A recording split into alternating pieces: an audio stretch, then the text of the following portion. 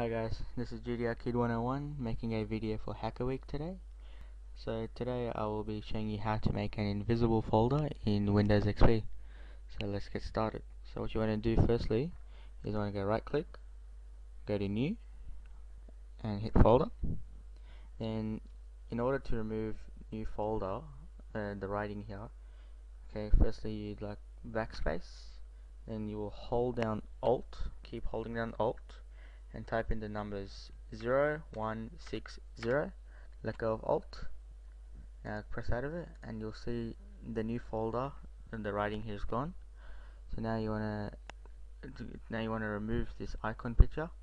You want to hit right click, properties, then go to customize, change icon, and if you scroll across, right, you'll see places where are blank like these. You want to click any of them, doesn't matter.